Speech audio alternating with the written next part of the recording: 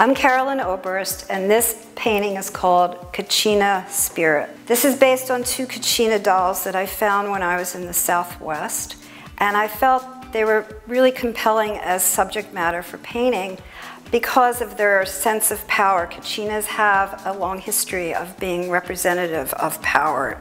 And also I included some patterns and snakes and different other elements of the Southwest culture, the hands that I saw when I was out there. So I wanted to really express about how I felt seeing all this new culture in the Southwest and to make a painting about that kind of spirit. I used wood, oil on wood, cut from different thicknesses of wood, and then painted separate elements, painting the backboard, and screwed it onto the backboard from behind.